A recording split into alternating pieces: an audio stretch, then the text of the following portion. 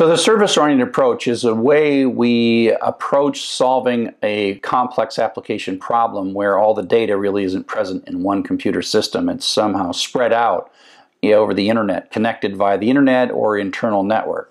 And so the idea is that some applications just can't contain everything. The perfect example is a travel website that can book you a flight, book you a car, buy tickets, book you a hotel, and do all these things. Well, that travel website is neither a hotel nor a rental car company nor an airline.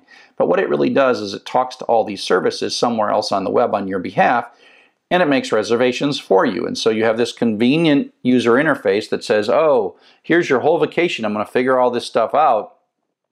Now you say go, and it goes book, book, book, book, and books on all these other systems.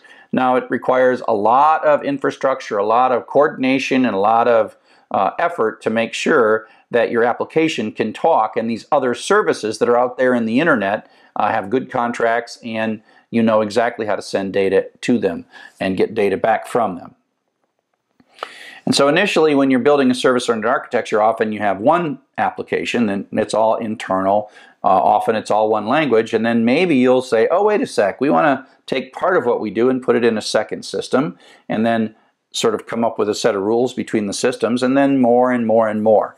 And this is a video that talks a little bit about the process and complexity about taking these interfaces between applications and applying standards to those interfaces.